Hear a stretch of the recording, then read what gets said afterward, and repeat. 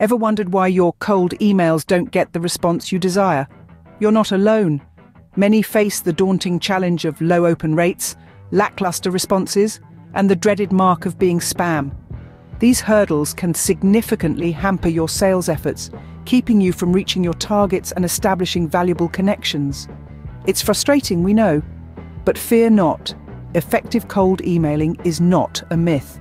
It's a skill, and like any skill, it can be mastered.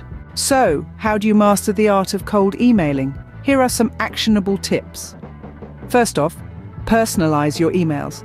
It's not just about using the recipient's name, although that's a good start. Go beyond that. Reference their work, their interests, or something relevant about their company. Show them that you've done your homework and that this isn't just a generic mass email. Remember, people are more likely to engage when they feel seen and understood. Next, keep it short and simple. Yes, you have a lot to say. Yes, your product or service is amazing, but your recipient is busy. They don't have time to read a novel in their inbox. So respect their time. Be concise, be clear, and get straight to the point. Your email should be easy to read and even easier to understand. Moving on, use a compelling subject line. This is your first impression. Make it count, make it interesting, make it something that your recipient can't help but click on. A good subject line is like a door. It's the first thing people see, and it's what decides whether they'll enter or walk away. Then, provide value. Don't just talk about what you want. Talk about what they want.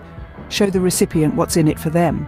How will your product or service solve their problem, improve their life, or help their business? Show them the value, and they'll be more likely to engage. Lastly, follow up, but don't spam. If you don't get a response, it's okay to follow up. In fact, it's often necessary, but know when to stop. Nobody likes a spammer, so be persistent, but also be respectful. Remember, you're trying to build a relationship, not annoy them into submission. Remember, the aim is to start a conversation, not close a sale. So approach every cold email with that mindset. Show genuine interest, provide value, and most importantly, be human. Because at the end of the day, it's people you're emailing, not just inboxes. And people respond to sincerity, respect, and value. So go ahead and master the art of cold emailing. It's not easy, but with these tips, it's definitely achievable. Let's quickly recap the main points to remember for successful cold emailing. First, keep your emails concise and to the point. Second, personalize your emails to resonate with your recipient. Third, use a compelling subject line to catch their attention. Fourth, always follow up, but don't become a nuisance. Fifth, offer value in every communication.